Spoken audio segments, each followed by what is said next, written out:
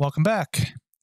So my last video I covered binary, and I didn't cover a lot of it. I just covered what is binary. And today I'd like to cover hexadecimal. Typically when I'm working with binary numbers, 99% of the time, instead of me looking at, for instance, if I'm dumping memory from RAM or something and I need to look for bits that are changing, if I'm trying to look at ones and zeros, I may miss something. But if I look at it in hex, I can see what I'm supposed to have. So let's say I choose a range of addresses and I write that range of addresses in fives, and then I turn around and I dump it. I'm going to see, instead of seeing the binary aspect of fives, I'm going to see the letter or the number 5. And then if it's not a 5, it'll be some other number. And since it's a some other number, I can determine which bit value is not toggling or is stuck. So that's a little tip that I used to use when I was troubleshooting RAM or ROM locations. So hexadecimal. Hexadecimal is a base 16 numbering system. When I say base 16, this may get confusing if you're not familiar with it. So the confusing part is the fact that there's numbers and letters. So like in decimal, what we do is it's 1 to 10, right? Or you may look at it as it's 0 to 9. But let's look at it from 0 to 9, because 0 is actually a value in computers. So with hexadecimal at a base 16, it goes 0 to 9, but it changes at 10. So here we continue on, we go to 11. So you have your 10, then you go to 11, 12, 13, 14, 15, so on, so forth as we count up. Well, in hexadecimal, what we do is we go 0 to 9, and then 10 is A, that's equal to 10. B is 11. C is 12. D is 13. E is 14. And F is 15.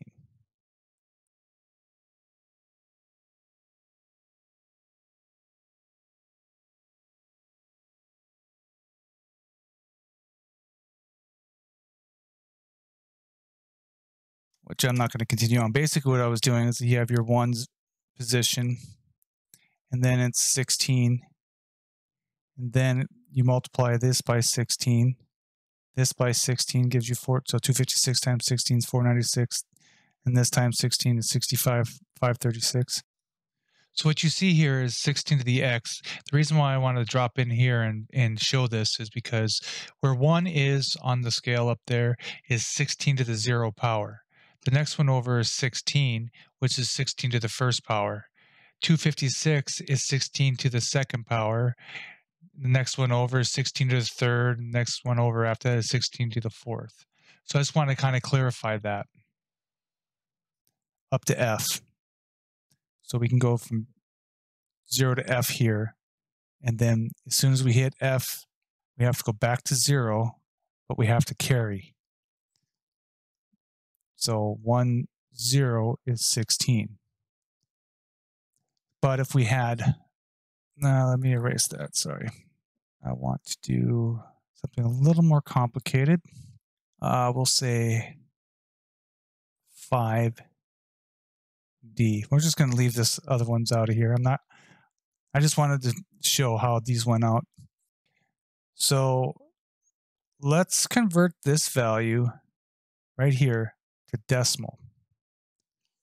So we have 5 16s. So we have to multiply 16 by 5. That gives us 80.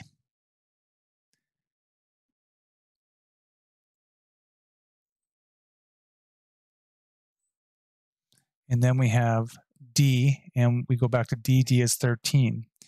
So we have to add 13. So we'll go D equals 13. So let's add 13 here. And now we have 93. So 5D is 93.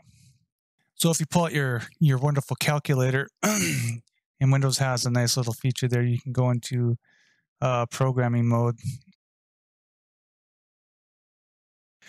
So if you have a handy dandy little calculator that is capable of doing that, you can actually type that value in and convert it back to decimal, and you will see that the actual value is 93.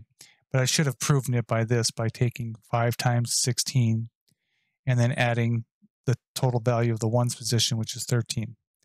So that 5D equates to 93. So 5D, let's go a little bit further. Let's take this to binary. So what does 5D look like in binary? Well, we go back to binary knowing that we have 1, 2, 4, 8, 16, 32, 64, 128. So I'm going to do a little cheat here. I'm going to draw a line right here. I have 4 bits here, and I have 4 bits here. So I'm going to write 5 and D here. Now, this is our binary representation, right? The numbers for that. So I know that if I go back to binary, and if you haven't watched this, please go back and watch the last video on binary.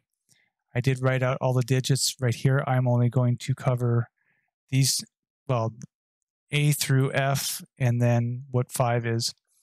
So A is equal to 1010, B equals 1011, C equals 1100, D equals 1101, E is equal to 1110, and F is equal to 1111. And then 5 is actually the inverse of A. It's 0101. So if we know those values there, we can go up here. We can say there's 0, 128, there's 164, there's no 32s, there's a 16. And then we go to D. D, we have 18, 14, 02s, and 11. That is your binary representation of 5D. So we have 101, 1101. So that's a real brief covering of hexadecimal. And I'm not going to get into the math. Maybe I'll do that later where we start dealing with we're adding hex numbers together or binary numbers together. We'll see. Again, if you have any questions, please leave them in the comments.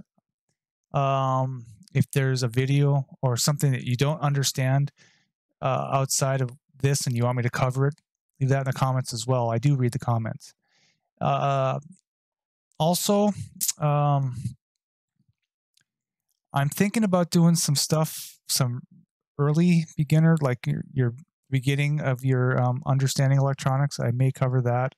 I may go over resistor color codes, although I will say this much, there's been a lot of changes, so I'm going to cover the basics.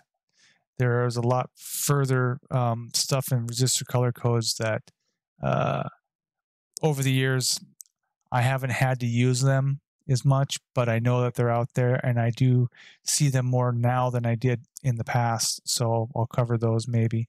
But if you're interested in learning resistor color codes or the symbols for schematics, and whatnot. Leave that in the comments. So from that, well, I guess that's going to cover the end of this video. But if you like it, give it a thumbs up. If you don't, thumbs down, fine too. Please leave a comment or any questions you have. Like I said before, leave those in the comments below. And if you're liking this series, please subscribe and see what's going to come up next, because I've got a few plans more for these. Again, I'm looking for figuring out what I want to do next. Maybe I may actually do something with a breadboard, and where I count through all the binary using an LED. Fortunately, I don't think I have any LED displays where I could show hexadecimal digits. That's get a little more complicated into stuff, so maybe down the road I'll cover that. So anyway, I will see you in the next video, and all right, later.